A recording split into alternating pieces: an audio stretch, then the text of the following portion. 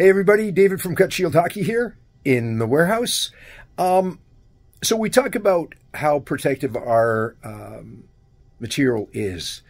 And what I want to show you, and this is what I like to see, is an actual compromise because it shows how the material works. I can show you rather than explain. So basically, if you see this little, where are we? There we go. This is a compromise, okay? Now, you know, there's no science to this. We test and we test and we test, but game situations are different. But this is a compromise on our Pro Air 4 material. All our material acts the same way. Basically, it's designed not to shred like cotton. So that's what happened with this. So it kind of, it compromised and then stopped. And what causes this actually is not a sharp skate.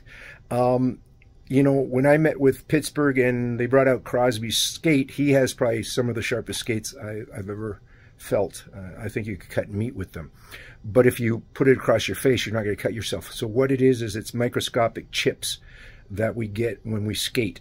I know that if you take, they did this once in the Zamboni in the back, where the Zamboni is, they took a magnet and they pulled out all these metal shards, these little metal pieces. So it's actually, it catches onto the material and it pulls it and then it could cut you. So that's how compromises happen, okay?